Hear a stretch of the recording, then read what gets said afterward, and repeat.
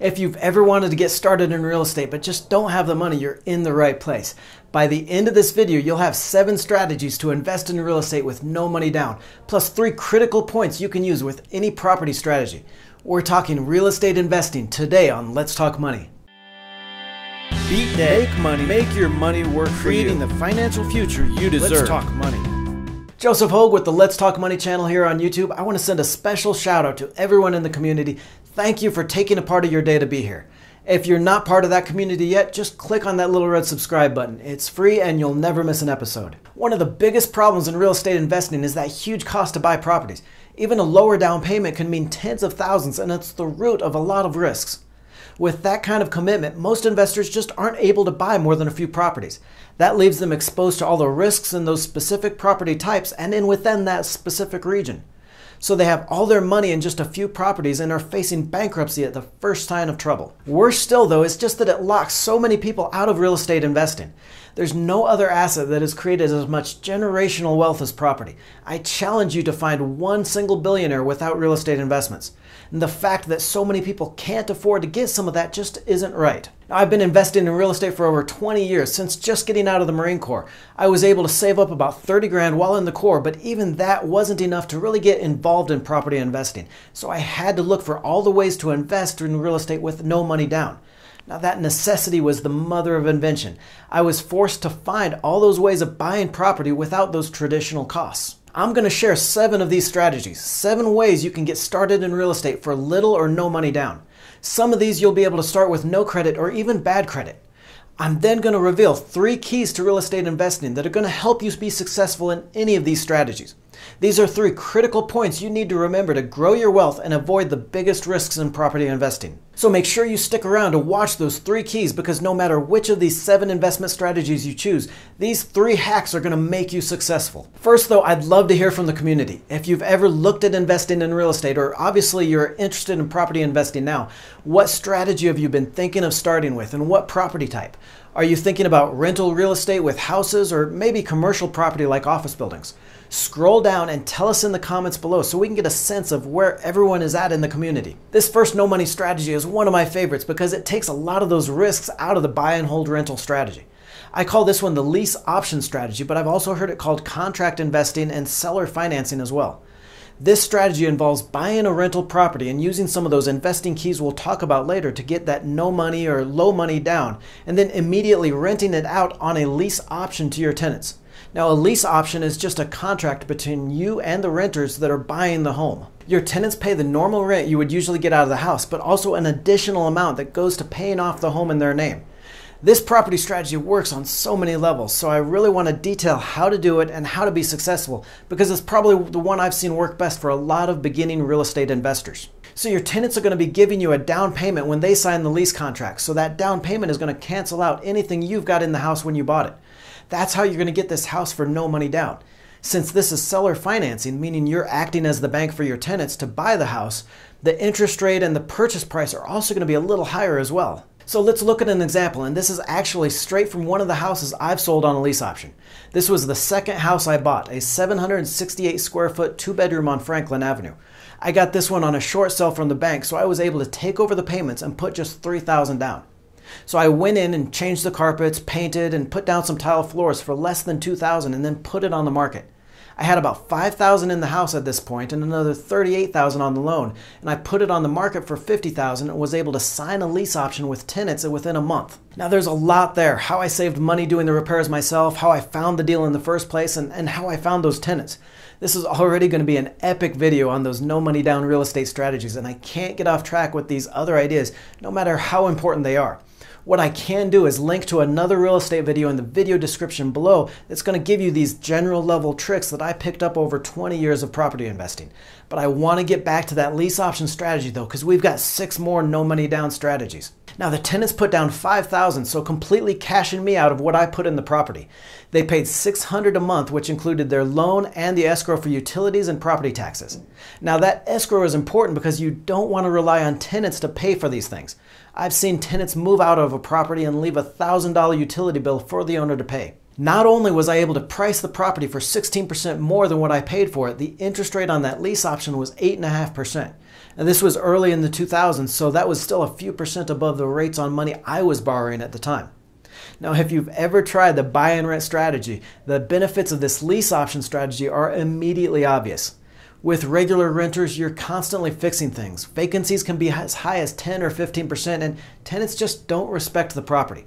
Why should they? The most they have to lose is that security deposit. But with that lease option strategy for investing in real estate, tenants pay all the repairs on the property because it's their responsibility. They self-manage because if they don't make those lease payments, they're going to lose everything they put into it. Your vacancy drops to almost zero and you have no realtor fees. I've done 5 lease options on just 2 houses, so what's that going to tell you? Over a 10-year time period, people just get tired of living in the same house. They just stop making those lease payments, or for whatever reason, half of these lease options are going to come back to you. That means you basically had a rental property that whole time, but with no repair costs, no vacancies, and you were collecting more than you could have on just straight rent. Even on the properties that close out, though, where the tenants actually make all those lease payments, you've still made an amazing return on the higher price and that higher interest rate.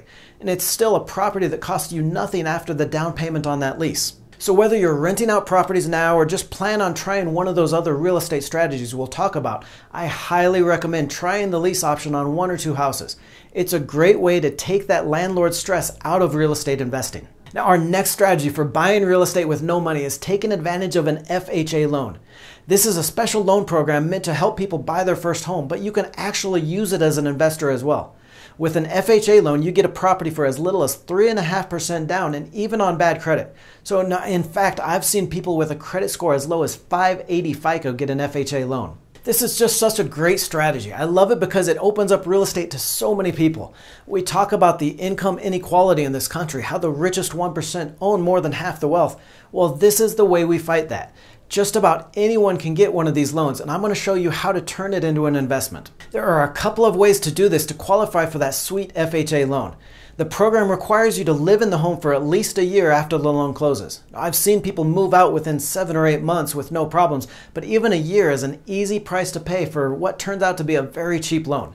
According to Zillow, the rate on a 30-year FHA loan is 4% right now. Now that's about 0.5% lower than comparable loans, and the government program makes it so anyone can get this loan. So let's do the math here, because you know I'm all about that math.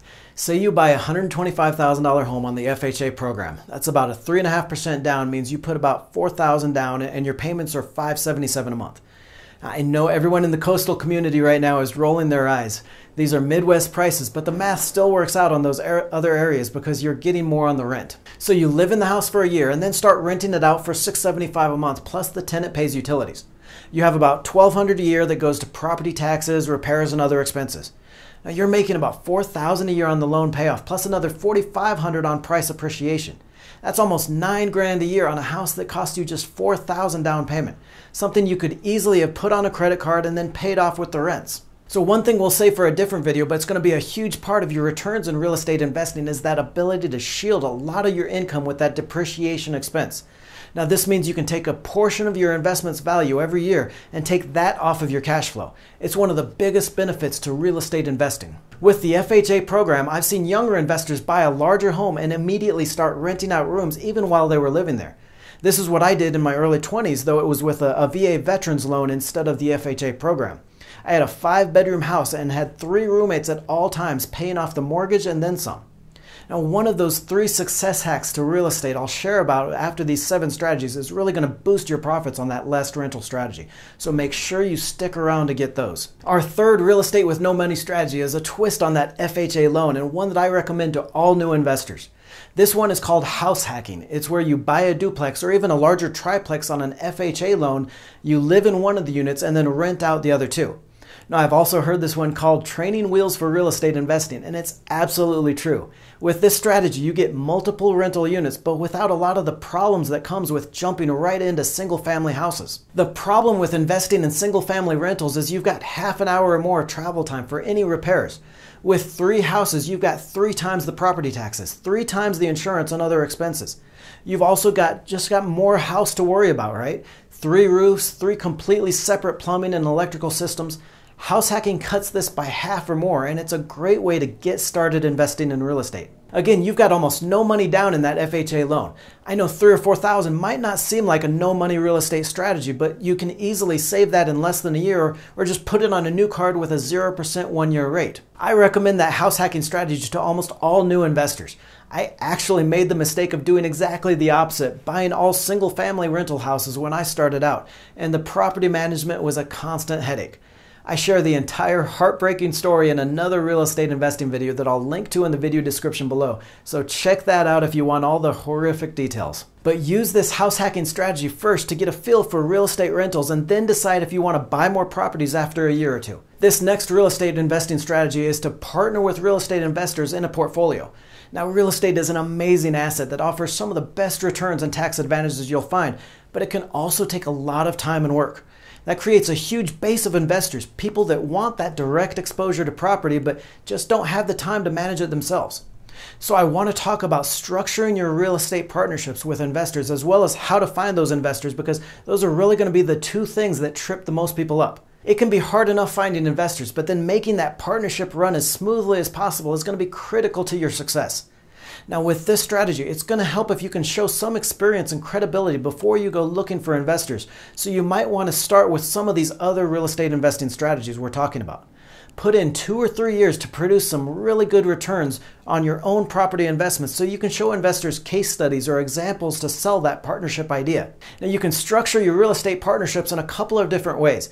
First, you can offer either a debt or an equity investment in the deal. And equity investments means they put up the money and then just get paid out from the free cash flow and the eventual sale. A debt investment is a loan, so you're committing to pay semi-annual or quarterly interest and then pay the loan off in full, usually with a lump sum after 3 to 5 years. Obviously, the equity structure is less risky because you don't have that debt commitment, but you also have the potential that you have to share those profits. With the equity investment, investors might want to say in how the project is managed as well, but you can decide on their level of involvement when you write up that partnership contract. The second part of this is how you formally structure the partnership, who gets what in the deal. Now, I would highly recommend you set up an LLC, a limited liability corporation, for each partnership deal you make. That's going to spell out everything legally and keep your personal wealth separate from it. It costs less than a couple $100s to set up an LLC, and all the profits flow through to the partners, so there's no extra tax problems. Now, as far as who gets what in the deal, who puts up the money and who gets the profits, there's a couple of ways you can do this. There's a few things you can do to get more investor interest and a couple of things that are really going to help the deal go smoothly. First, real estate partnerships almost always mean the investor puts up the down payment, closing costs, and usually a reserve fund and an initial renovation cost. This is basic and really the reason why you're bringing on an investor, to pay those initial costs so you can invest in real estate with no money on your side. How the investor is paid back is the part you can play around with. If you're a newer real estate developer or someone looking to fund a larger project, you might have to offer a little bit more. If it's a smaller deal or you can show an almost 100% certainty of return, then you might be able to get enough investor funding from terms that are more beneficial to yourself. So one partnership I've seen that works really well is the investor puts up all the initial money and then everyone splits net cash each month on a 50-50 basis. Now, when I say net cash each month, don't forget that you want to estimate an annual amount for things like vacancy, repairs, and taxes. This is going to build up a reserve fund so when these large expenses come due, it doesn't push you into negative cash flow and you're not forced to out of pocket for the mortgage. With this kind of deal, usually the investor gets paid back their initial investment, so that down payment and costs first when the property is sold. Then everyone splits 50-50 the profits from the deal. This is a sweet deal for both sides because you have absolutely no money in the project, but you get half the cash flows and half that ending profit. The investor gets half the cash flows and profit, plus they're paid out their initial investment at the end as well. I've also seen partners try to structure this kind of a deal where the investor gets paid back monthly from cash flows to pay back that initial investment. So you take maybe 20% of the cash flows each month and use that to pay off the investor's part, and then split the rest of the cash flows 50-50. At the end of the project, if the investor has received their initial investment back already, then the profits are just split 50-50. This is a little more persuasive for the investor because they get paid back earlier, but you still do well because you're getting that 50-50 split on known money invested. Now, I've seen a couple of these partnerships set up with only the main partner's name on the mortgage. This is obviously better for you because you have full legal control of the property, even if the partnership agreement gives the investor some rights. Now, a lot of times people do this if the investor has already reached that 10 mortgage limit or if their credit score is so low that they would hurt getting a mortgage. You can also try putting the property in the LLC so it owns the property in the partnership. That usually gives the investor more rights and seems a little bit fairer for both sides. As for finding investors for this real estate strategy, this is really where becoming active in those real estate investment groups is going to come in handy, and we'll see that again in our last no money down strategy. There are a few places and ideas I want to highlight here, so good sources for finding real estate investors. First is the National Real Estate Investing Association. They have a lot of local groups all around the country, and this is a great place to start for new real estate investors because you're going to get a lot of that education through events and training, but of course it's going to cost that annual membership fee. I think the best strategy here is just to join for a year, learn as much and meet as many local investors as you can, and then decide if you want to keep being a member. Another good source to find investor partners is through local real estate investing groups on Facebook. Maybe I'm just old-fashioned, but I still prefer the groups that meet at least once a month or so in person. But these online groups can be a good source of contacts as well. Make sure you focus on local groups and ones that are legitimate investor groups, not just some spammy groups where nobody ever interacts. Now, if you're not sure how to find some of these groups, you can always ask around to local real estate agents.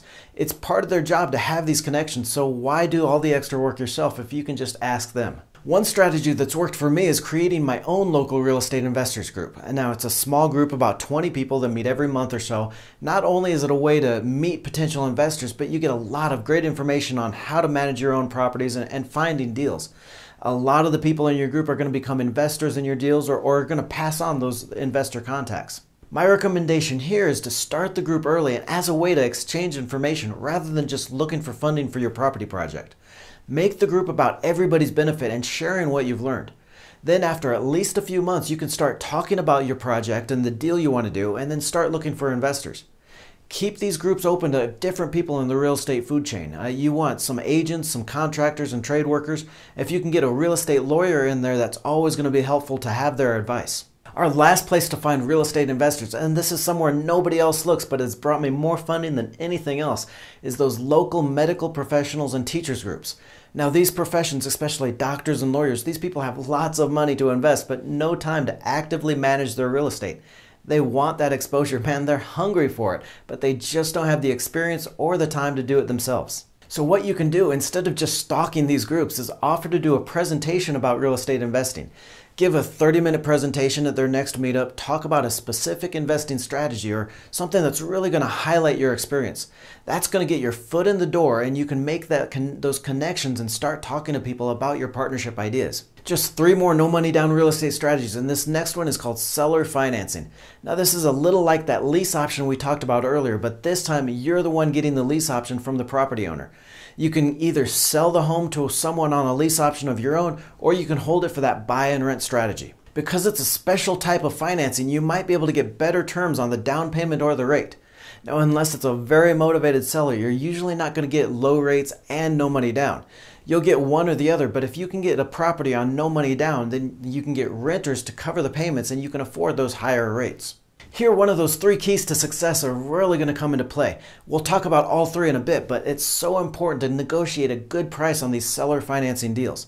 If you can't turn around and get more for a property in a lease option sale or make enough on that rents to cover your own payments, you can get underwater very quickly. You cannot be afraid to walk away from a deal. In fact, my experience as a real estate investor, you should be walking away from more deals than you accept. So we'll talk about different strategies I have in negotiation and how to get that best price when we talk about those 3 keys to success. So some of the best seller financing deals are going to be from motivated sellers like for sale by owner or bank real estate owned properties. Now banks are in the business of making loans, not owning real estate, so they'll usually let go of these foreclosure homes for much less than they're worth. This next real estate investing hack is one of my new favorites, real estate wholesaling, and this is one where you really are unlimited on the returns. The idea with wholesaling is that you go under contract to buy a property, one you think is a really good deal and where you could find some really strong interest from other investors. You schedule the closing date maybe 30 or 45 days out and then start pitching the property to investors or other buyers. Here, instead of looking for investor partnerships though, you're looking to sell the property completely to another buyer. When you find someone, you schedule the closing date for the exact same date as when you'll be signing to buy the property. This is like extreme house flipping because you might actually own the property for all of about 15 minutes between closings. Your buyer's down payment and earnest money is going to cover the money you put down on the house and sometimes even more. Sometimes you won't even need to come to the closing with a down payment because you'll just sign over the check from your buyer to the original lender. Now here's where it really pays to be connected into that network of real estate investors, because you might only have a few weeks to line up a buyer and arrange for a simultaneous closing. That means you can only go after the sweetest deals, the ones with enough equity in them that you know you can find a buyer quick, and you need to have a network of investors you can go to with a good shot that one of them is going to be interested in this deal. Finding these kinds of deep equity properties is going to be the biggest challenge because you really need to be sure on the value. The best are going to be those for sale by owner listings and properties that might not be on the market yet but are for sale. Finding these means driving the neighborhoods, looking for houses with overgrown lawns, ones that maybe look like nobody lives there, or where maybe the owner isn't taking care of the house. Estate sales also work great for this kind of strategy. There are a few things you can look for though, kind of a checklist for wholesaling properties.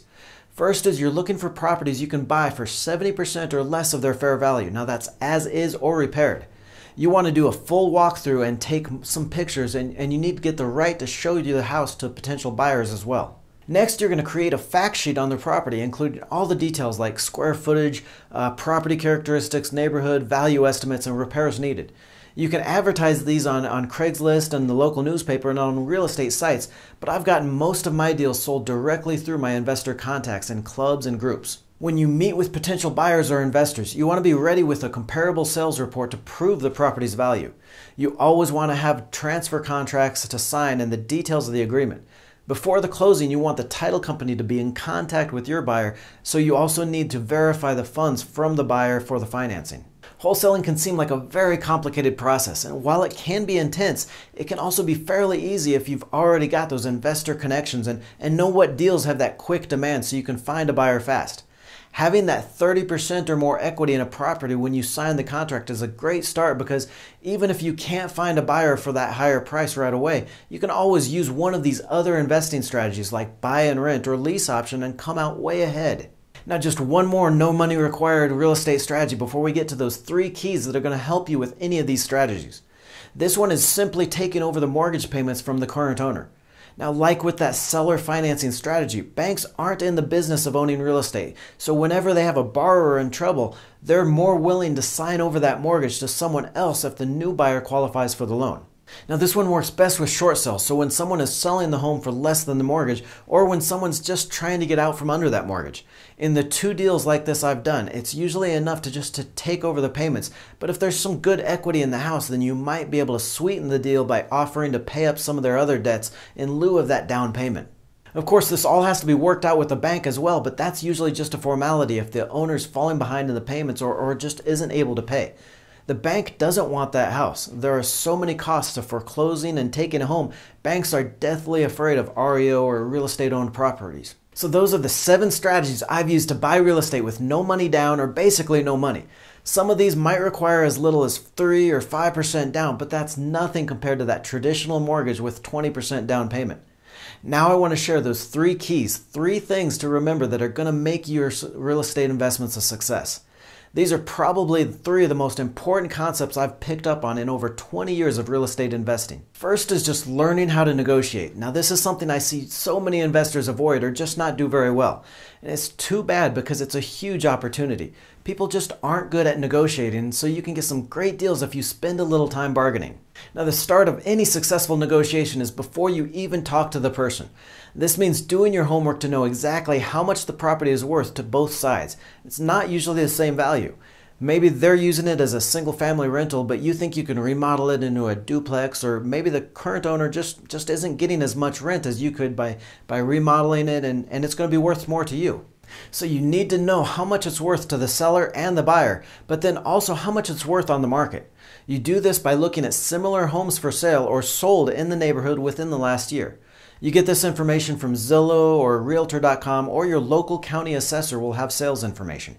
Once you're able to compare it with other homes on the market, you can put together a list of comparables that proves the value you want to argue. So this means cherry picking 5 or so properties that may be sold for a little less per square foot and using that to argue a lower value for the property. One of the biggest negotiating mistakes people make is just going in to argue on the price. If both sides won't budge on the price, where is that going to get you? That's why you want a list of other things for which you can negotiate. Things like taxes to be paid or closing costs. You can include repairs to be paid or maybe a longer closing date if you're trying that wholesaling strategy. The idea is you want at least 3 to 5 other points on which you can negotiate to get a little bit more value out of the deal. And again, never be afraid to walk away from a deal. There are tens of millions of properties just in the US alone, and the odds are that you'll never find another deal are close to zero.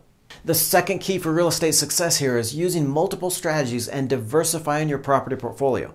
Now, you'll notice that some of these no money down strategies can be started right away, while others it helps to have some experience and connections. Some might work better when the economy isn't doing so well, while others are a better bet during economic growth. If you can combine at least 2 or 3 of these strategies, then you'll always have a plan B and you'll always make money. For example, if you have a solid rental business where you set tenants up with a lease option, you'll always have a way out if you can't find a buyer for that wholesaling strategy. Using some of those loan-based strategies is also going to set you up to get funding to buy more properties. Now, one point that most real estate investors miss is that idea of diversifying in different property types. Now, this is crucial but almost always underappreciated. Different property types, so residential, office, industrial, and storage, all have different management needs and characteristics. Having a mix of at least a few of these is going to give you that best of all worlds and really help smooth out your cash flows. You'll be able to find a broader list of investors and buyers and won't be caught when one property type tumbles because of the economy. Last here is just to take it slow and learn how to be a successful real estate investor. Now, this might not sound like much of a key to success, especially since I know you're already committed to learning since you're watching this video, but you would be amazed at how many property investors are ruined every single year. More than just about any other investment, because of those huge numbers behind real estate, including buying and leveraging a property, there are a lot of catastrophic mistakes that will bankrupt you. You don't see it in stocks and bonds where one company goes under and you may lose a small portion of your wealth. You mess up in real estate and you're on the hook for everything. That's why I love some of these no money down strategies so much, because the risk is going to be lower, but there are still some major stumbling points. So take it slow, buy a couple of properties and maybe 2 or 3 of these strategies and take a year to learn how to be successful before you put on those other properties and move into other strategies. Those were your 7 strategies for buying real estate with no money down and 3 keys to investing success. Don't forget to share your favorite real estate strategy or the property type you're interested in below in the comments. We're here Mondays, Wednesdays, and Fridays with the best videos on beating debt, making more money, and making your money work for you. If you've got a question about money, just scroll down and ask it in the comments and we'll answer it in a future video.